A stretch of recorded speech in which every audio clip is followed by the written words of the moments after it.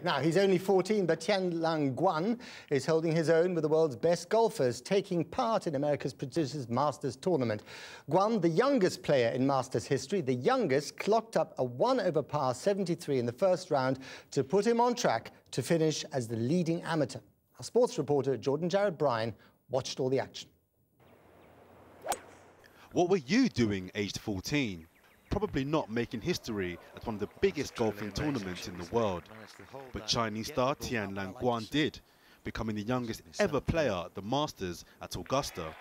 Guan, when he's not doing homework, is sinking putts. This one for a birdie on the 18th hole, as he finished his opening round 1 over par. Wonderful. A respectable score, even by the standard of 2-times winner Ben Crenshaw. Like his playing style, the teenager took the world's media in his stride. Do you think you can win this tournament? I think probably not this year, but I think I can win it in the future. First, I want to win a major, and hopefully I can win the 4 majors in 1 year.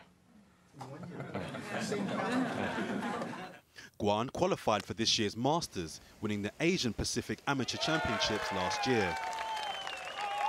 His proud father quick to show his pride.